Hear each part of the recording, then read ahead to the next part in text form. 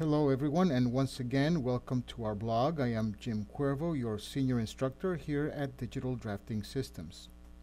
Today we will be looking at some interesting things to do with dimensions, parameters, and formulas. First, we will see the use of formulas in a dimension. Then we will create a global dimension parameter that contains a formula.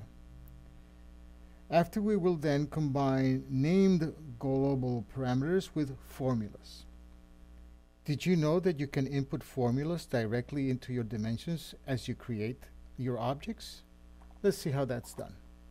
Let's go ahead and erase these dimensions here and erase this window, which is what we're going to be putting back. Okay. What the intent is to create the window so as to one end it will lay directly in the middle of this wall here. The wall's length is 24 feet.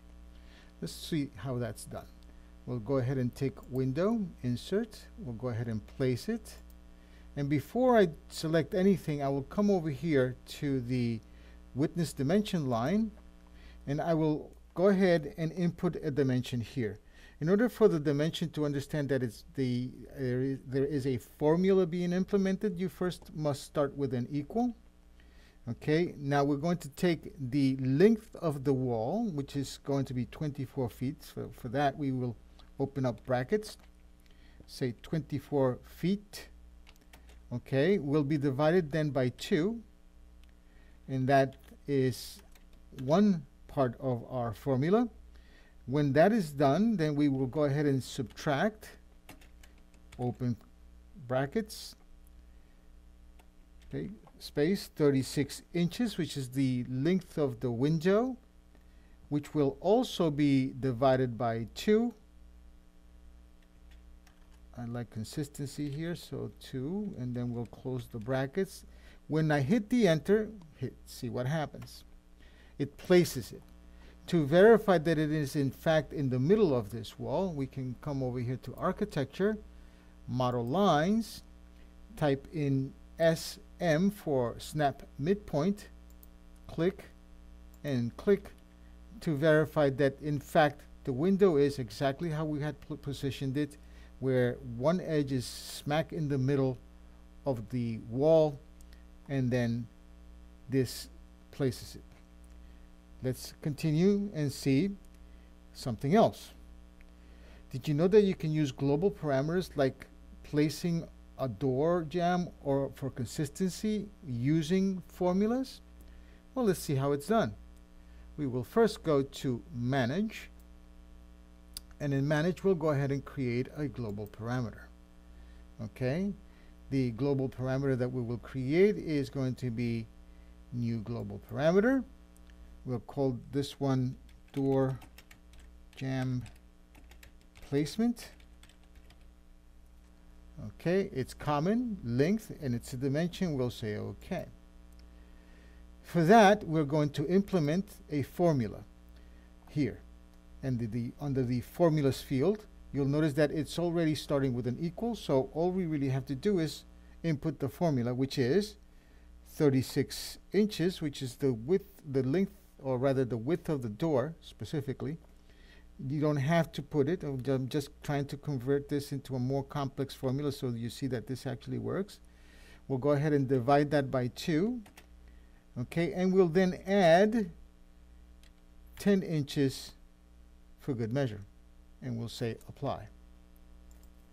And say OK. Now, nothing's happened because we have to then assign that parameter to one of the dimensions that has to do with the doors, which is this one here. And you'll notice automatically moves it in place using the parameters formula to identify the exact location. Okay, if I want to use it in different doors, it's not a problem. All you have to do is select it, assign it, and there it is. Very fast, very easy way to go ahead and make sure that you have consistency in your door placements. Even better than that, did you know that you can mix global parameters and formulas? In this particular case, we're going to take this value, which is we're going to call the small value, and this one we're going to call the large value of this full wall. These two values are identifying exactly where that wall is going to be. Okay, so if we come over here to manage in the global parameters, you will notice that I've already taken the liberty of defining the small wall placement gap parameter and the large wall placement gap parameter. Before I even assign it, what I will do is I will go ahead and here in the formulas field for the small wall placement gap, I will go ahead and place the name of the large wall placement gap. You'll notice that I'm actually Control C, which is copying this value, and I'm going to paste it, Control V here. The reason why I'm doing that is because to me it's a lot easier just to go ahead and copy paste this full name and paste it in here, because uppercase and lowercase and spelling is valid. It will recognize it. So if you're not exactly the way this is written, then it won't see it. We will go ahead and then multiply that. Asterisk is the multiplication symbol by 0.5, which is basically the same as saying divided.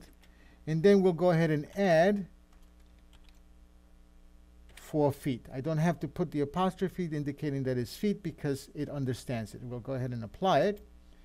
Say OK. And all it is just a matter of, let's define this one first to be the large wall placement. You will notice that it's got a little pencil on it indicating that there is a parameter assigned to that particular dimension.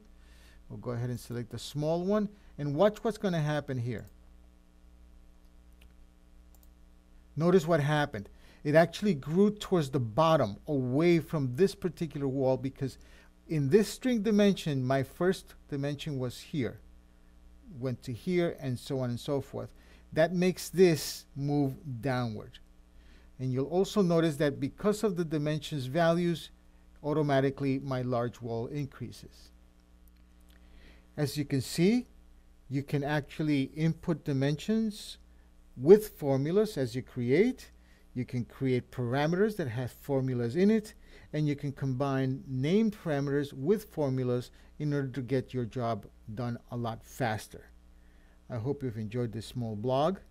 Thank you for coming. My name is Jim Cuervo, Senior Instructor here at Digital Drafting Systems.